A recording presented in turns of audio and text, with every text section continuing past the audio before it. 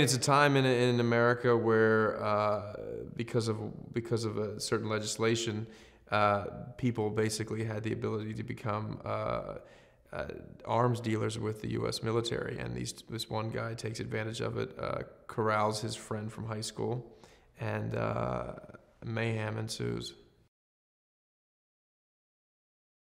But it's really a story about friendship and the cost of what one sacrifices for one's friend, and sort of how that is a coming of age experience.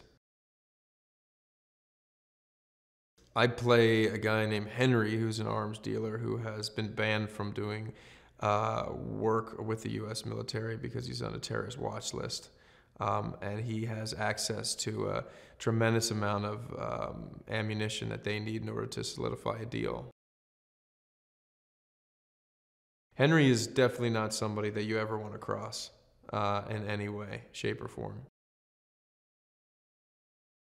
Both Jonah Hill and Miles Teller I'm big fans of, but I'd never worked with. Jonah I've become friends with over the years, and just sort of in awe of the work that he's compiled. He's very dexterous. And Miles, I actually auditioned with. I just thought he was incredible. And then obviously Whiplash revealed him to the world. So we're lucky that we got him to be in this movie. And he's a perfect David. The thing about Todd, and the thing that I've always admired, is you can't really pin him down, which is kind of incredible given that he made a trilogy of comedy movies. He really is somebody that is constantly striving to grow. And he is, without question, an auteur filmmaker. So this actually feels like very much a natural step in his evolvement, him evolving as a director.